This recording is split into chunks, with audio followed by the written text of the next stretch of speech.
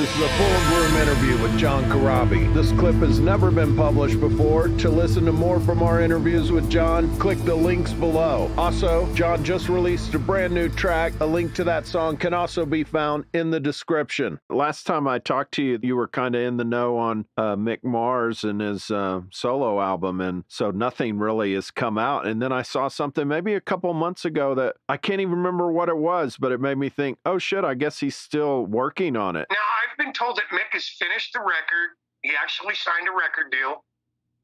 My only thing is everybody keeps asking about those two songs that I sang with him, and I'm like, you're asking the wrong guy. Like, I don't know if he's using them or not. I've periodically talked to Vince, like we wish each other, our birthdays are maybe 10 days apart. So I'll call him, you know, I'll be like, hey, happy birthday, you old bastard. And he'll write the same to me. And, or, you know, we'll see something, a funny joke or meme and send it back and forth to each other. But I haven't asked him, hey, dude, did you use those songs for the record? I'll find out when the record comes out. I'm excited. I'm as excited as anybody else to hear what he does. Were you closest to Mick in the band? He seemed like, I know he said before, that's like his favorite Motley album is the 94. Well, Mick and I, to be honest with you, Mick moved to Nashville, I think in maybe 2015, 14 or 15.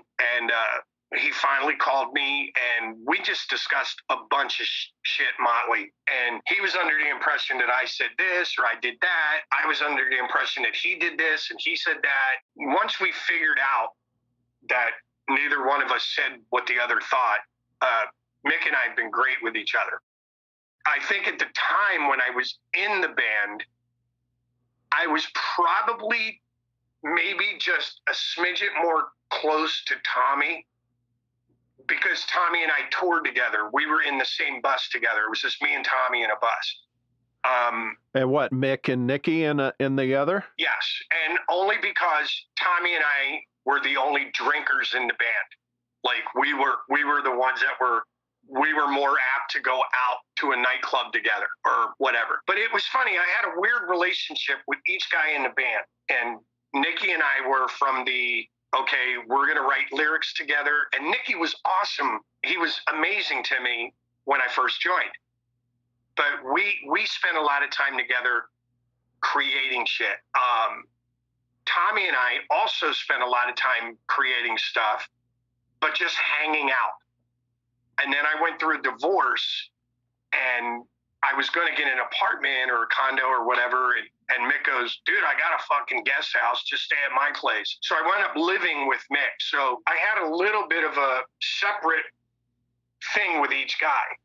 But it was funny. I was kind of like a sounding board for all three of them. So when I was with Mick, I would go, and Mick can hit that tone that he has in his voice. I would say something about something crazy Tommy or Nikki did.